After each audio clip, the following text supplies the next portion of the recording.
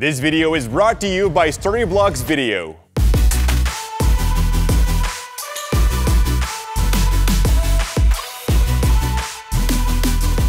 Oh, hey guys!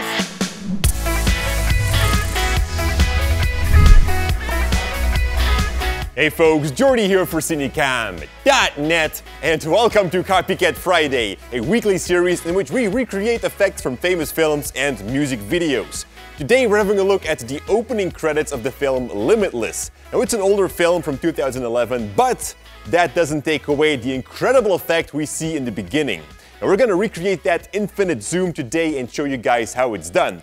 Now there's gonna be a basic idea behind the effect and an advanced technique. Both will be covered in this tutorial. Unfortunately, guys, we weren't able to make a long example of the advanced technique since Lorenzo is sick and Janik is in the hospital today, and I have no idea what I'm doing here. So give Lorenzo and Janik some love in the comments below. Now, let's start with a quick moment to thank our sponsor, Storyblocks Video. It's an online library driven by a strong community of filmmakers that share high-quality stock clips up to 4K resolution. There are also effects like transitions, lens flares, sparks, smoke, and more. Or maybe check out the After Effects templates to create stunning visuals in seconds. But to start downloading unlimited video assets, go ahead and click that first link in the description below.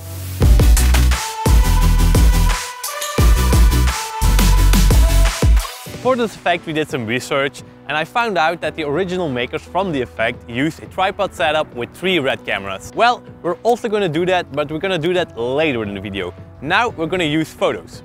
And we're going to do that so that everybody can participate. The subject that we are photographing are long streets, because we need distance for this effect. We're going to start off with the tilt lens because we found out this was much easier to frame the subject. Then we're going to move down to the medium lens and then to the wide lens. Now place your camera and start taking pictures.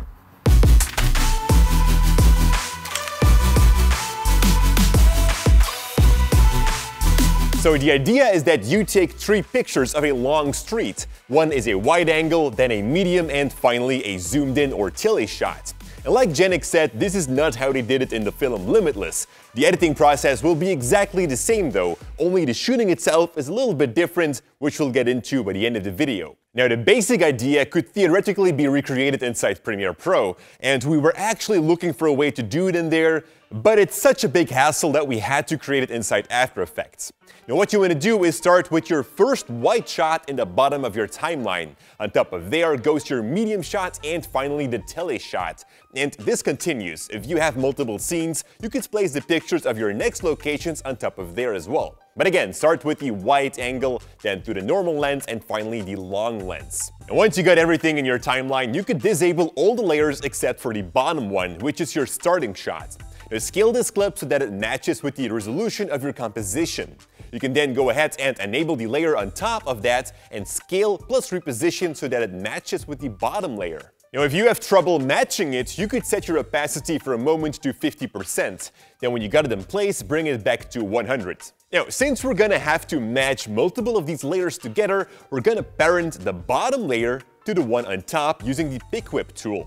Now whenever I scale and reposition the medium shot now, the wide angle shot will just follow along. And just like we started, we will now scale up this medium lens shot. Now some of you might be familiar with this technique, and that is because Andrew Kramer from Video Copilot actually showed the same technique on an Earth zoom effect. Now it's an older tutorial from him, but still amazingly good. I'm going to leave a link to it in the description below. So Andrew, thank you so much for that inspiration.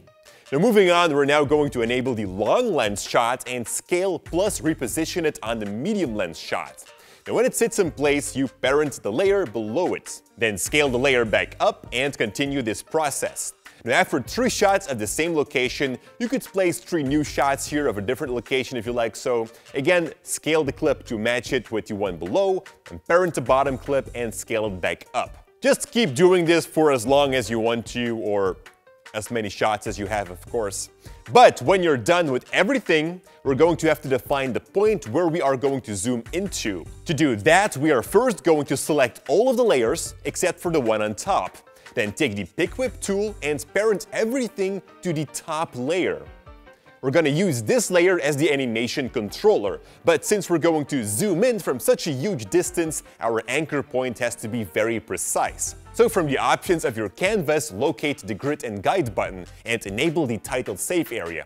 And this will add a cross in the middle of your shot. Now using the anchor point tool, we can now move the anchor point of the top layer on the same spot as that cross. You can scroll to zoom in to make sure that it sits perfectly in place. Alright, we can now go ahead and create our animation. And since we're already sitting at that ending position, I'm going to create a keyframe for the scale and place that keyframe further in time.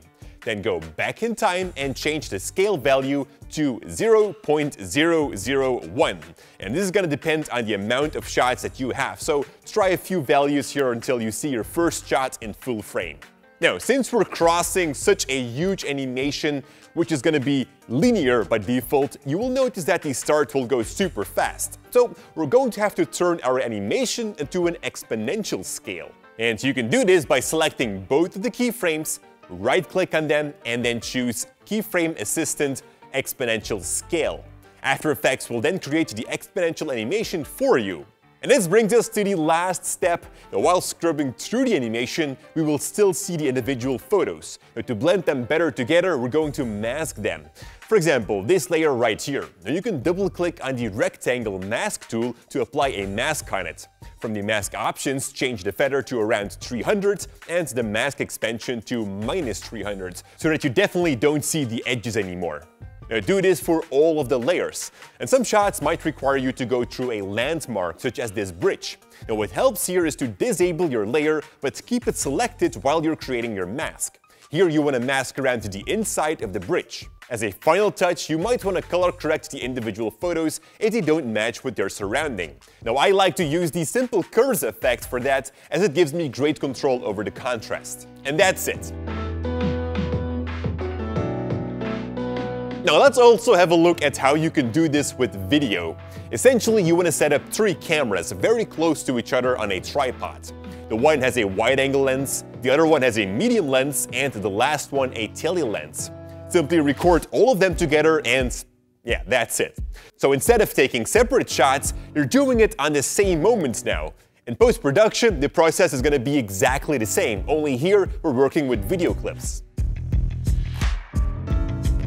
And that was it again for Copycat Friday. Thank you all so much for watching. Make sure to not only hit that subscribe button, but also the bell next to it so that you stay notified whenever we upload new videos. Thank you Storyblocks as well for the support. And as always, stay creative. A weekly series in which we recreate effect. That was Google. Hey Google, play the #1 song. No, I'm curious. The #1 song in heaven from Spotify. Playing on studio speaker. That appears to be the #1 song currently.